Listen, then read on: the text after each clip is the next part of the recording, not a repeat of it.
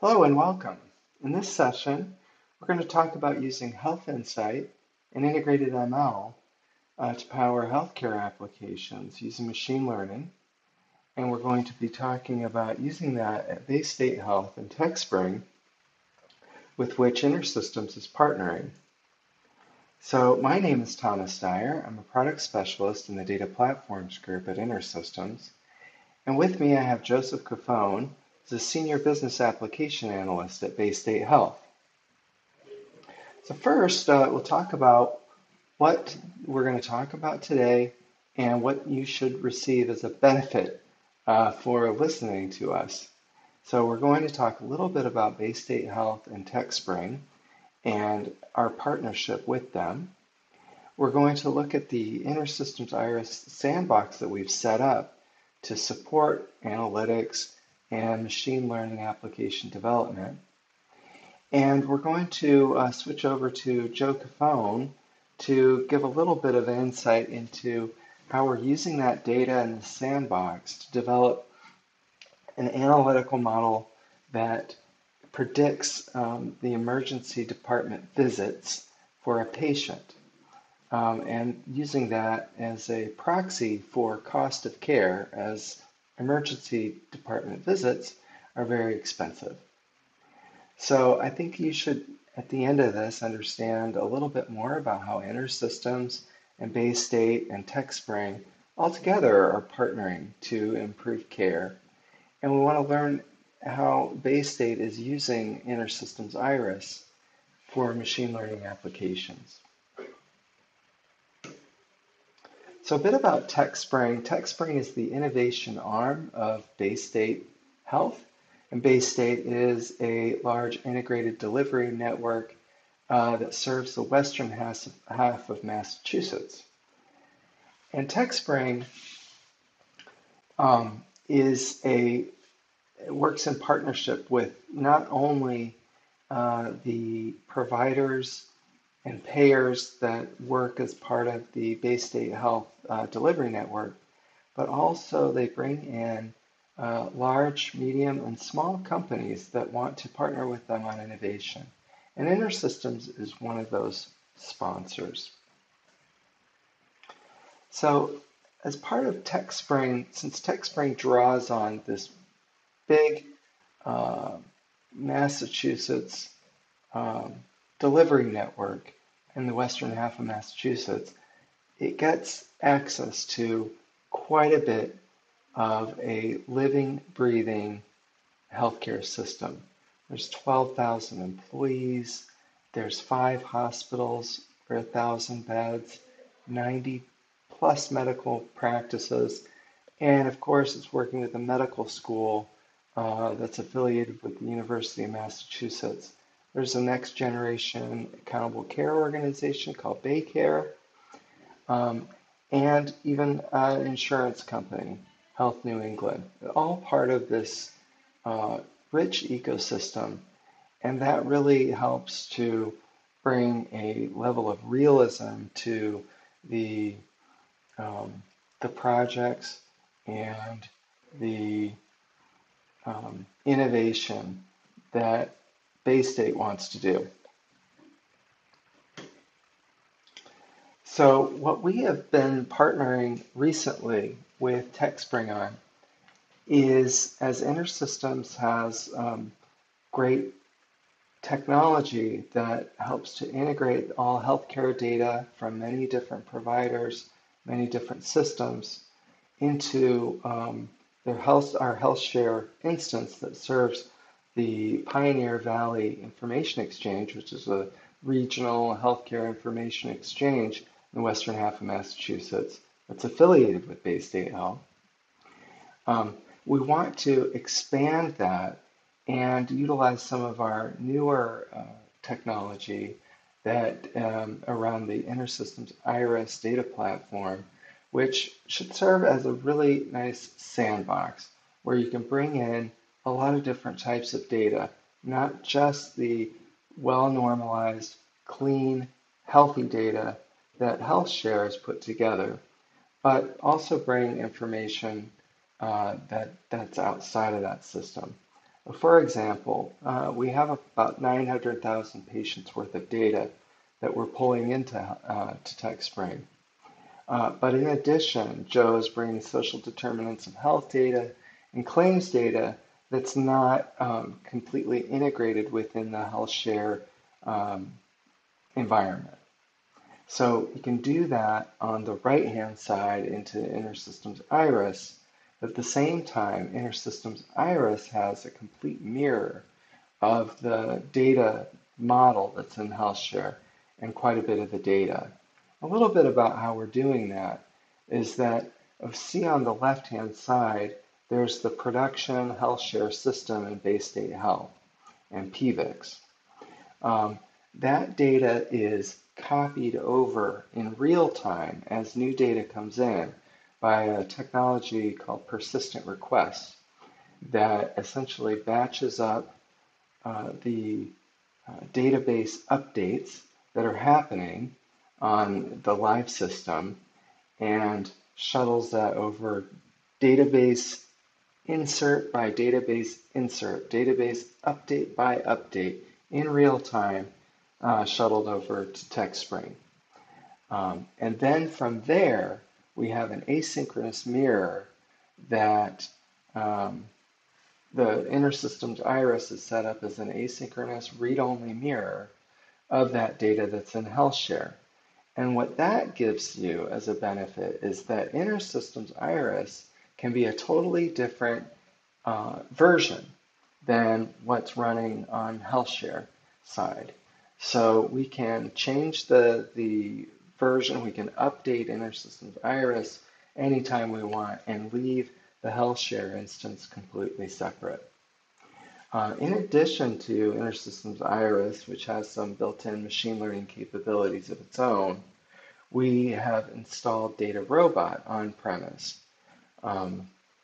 DataRobot is a partner of InterSystems, and we're using DataRobot to give a very rich machine learning environment for people like Joe Cofone to analyze their data and build predictive models, analytical models on top of that, and then be able to use those models in dashboards or other applications that they build within InterSystems Iris.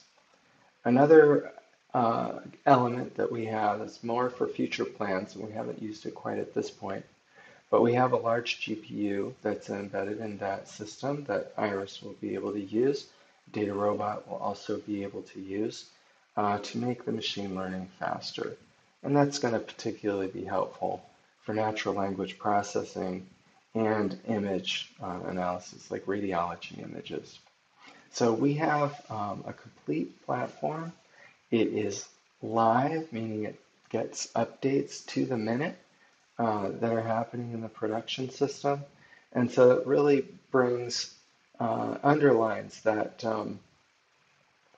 the close collaboration between this living, breathing healthcare system at Baystate Health and our innovation arm in TechSpring, where we can really utilize the real-time data to make really impactful dashboards, at the same time have all of the freedom to change versions of software anytime you want and really make it an innovation experience.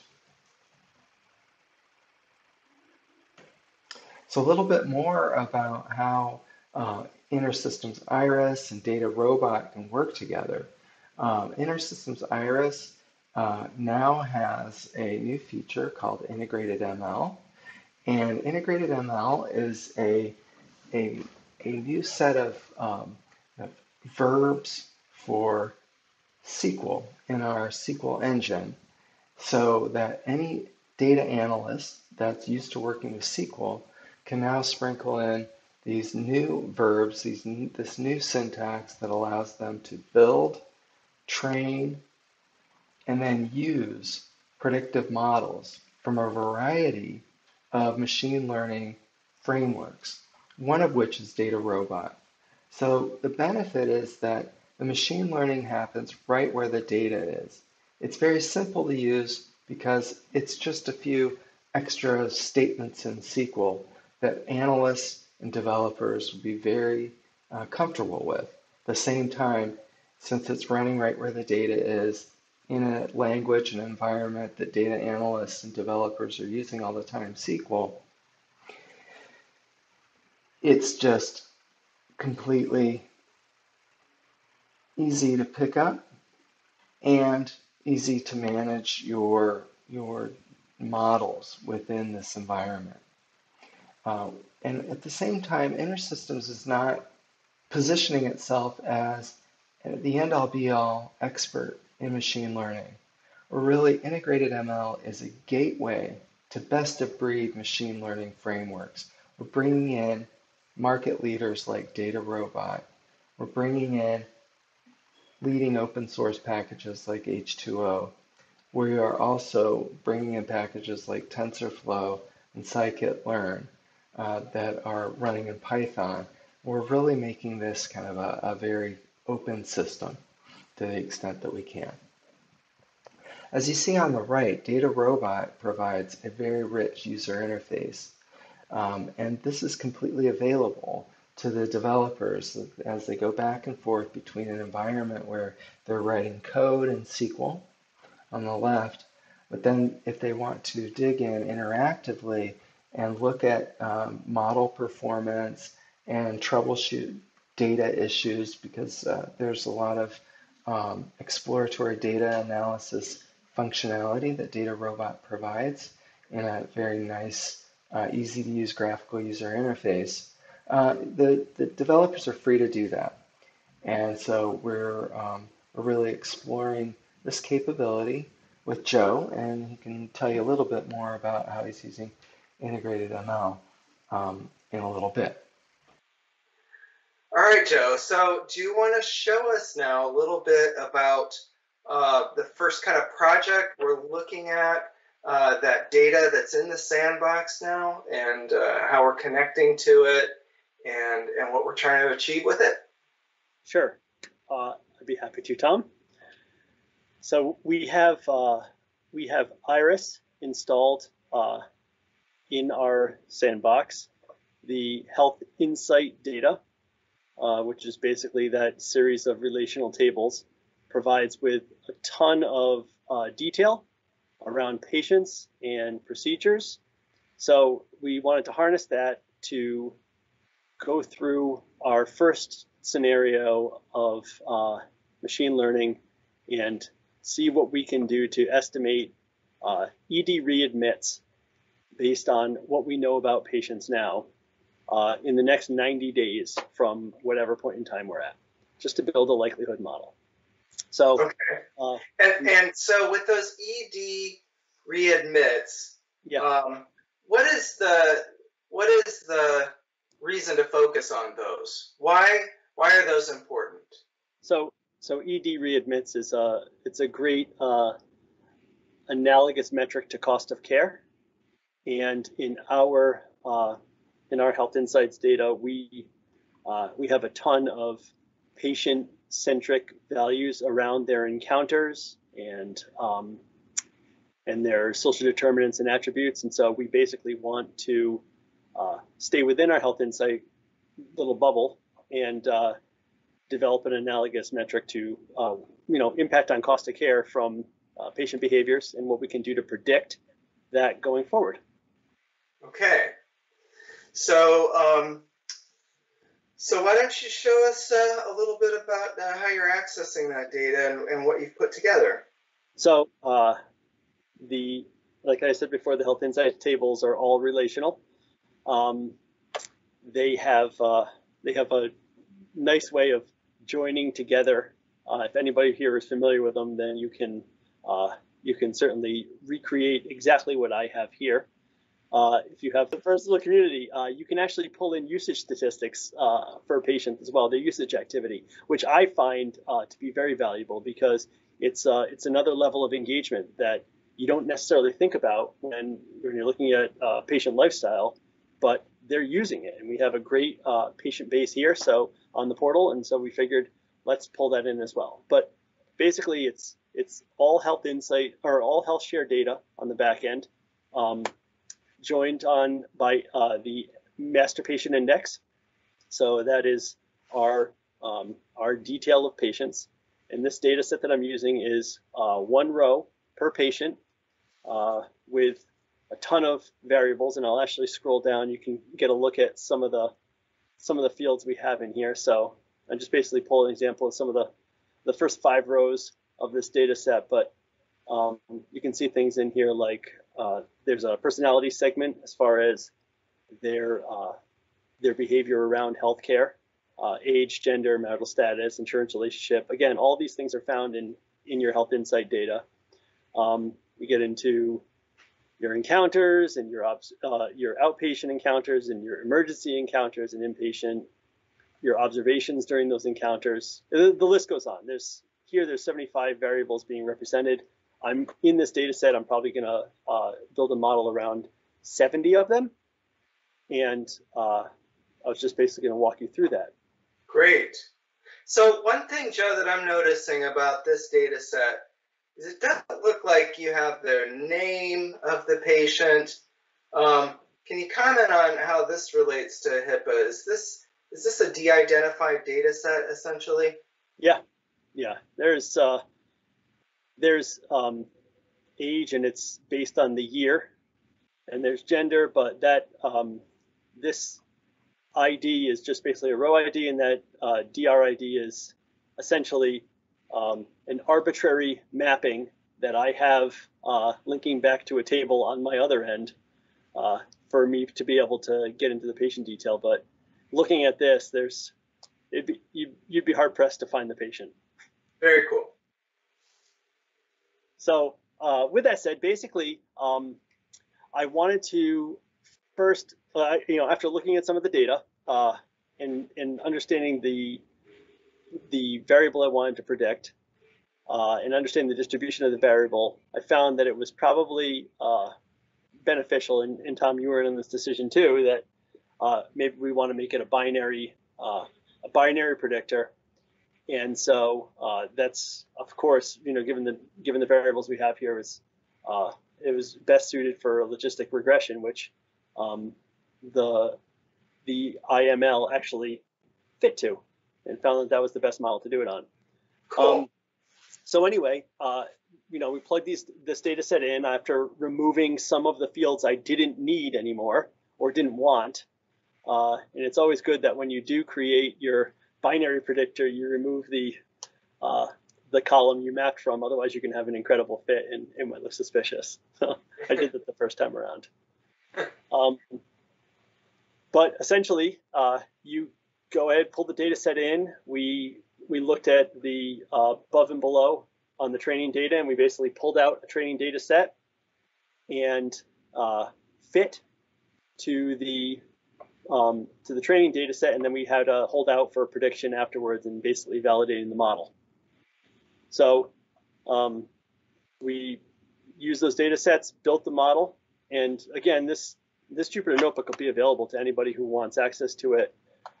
It's actually our initial template, and we'll be revising it as we go through this process multiple times, but it's really good. I find Jupyter Notebooks to be very helpful in this realm, just because you can change the tone of them and basically cater to whatever audience you're looking at, but it has the ability of showing them what you're talking about. You can add in visuals, you can add in comments and split it out, parse out your steps as discrete as you want them to be or as your audience needs them to be.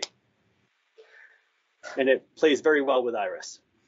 Very nice. So one question I have is, who do you see as a primary audience of not only this notebook, but of course, as you mentioned, we're going to evolve it, customize it for different audiences. Who might be able to get some insight from what you're building here, and then how are they going to use that insight and information within their jobs? So I'd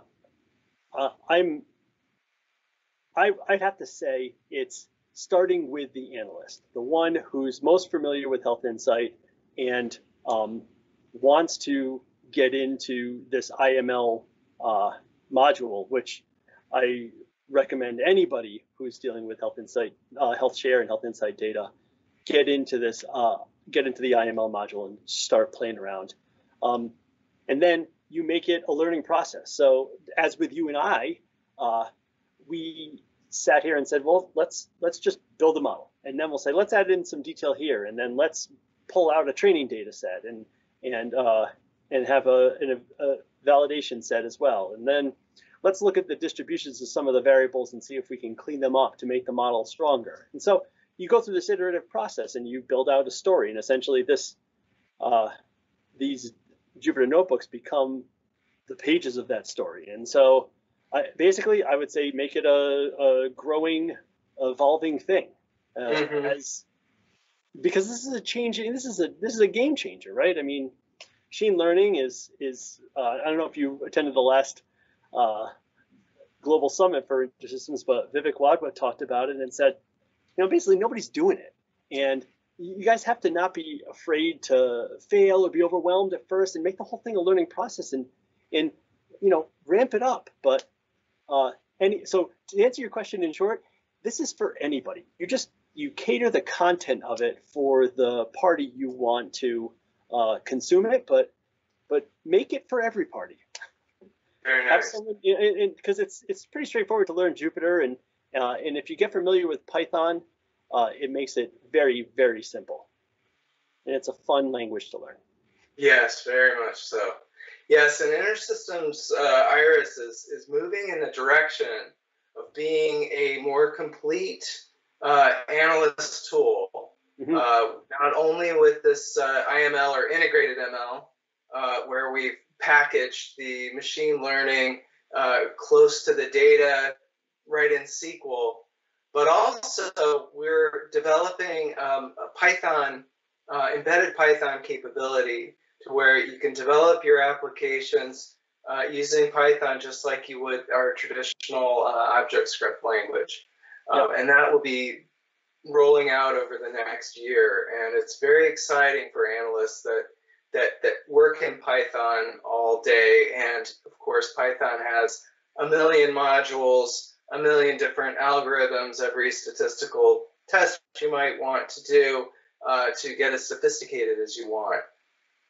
Yeah, and I just want to say to that point, for people who are like, oh, I have this Jupyter notebook, but how can I schedule it? How can I automate this? So this Python just has a module that you download, and you can take your Jupyter notebooks and convert them back into Python .py files and just schedule them, have them run. And you just create a log file they output to, and the rest is history. So everything is possible. Don't get overwhelmed by this whole new thing. And it's like you said, Tom, this stuff is available to you. Very nice. Okay, well, thanks very much, Joe. I really appreciate your time, and hope everybody enjoyed this demo. Yeah, and as we talked about, this will be something that evolves, and this notebook is available to anybody who wants it, and it will change, but we're going to try and make it as comprehensive as possible from start to finish, loading the data to evaluating the output of the model, and you'd have it in one place, and you can do whatever you want with it from there. But you're welcome, Tom. It's a real pleasure to work with you on this, and this is a great experience even for me. Yeah, it's just starting. Thanks very much. So thank you very, very much, everyone. That was really cool to see how Joe is using integrated ML, and we look forward to seeing more about that in Data Robot. But you should really see now that by leveraging all this power that InterSystems technology is providing, not only with the real-time kind of updates and mirroring from the normalized healthy data and universal care record and health insight, but also integrated ML and its connection to Data Robot, we're really going to have some very interesting applications coming up over the next year or so. Really thank you very much for your time. And here's a couple links to get started with integrated ML.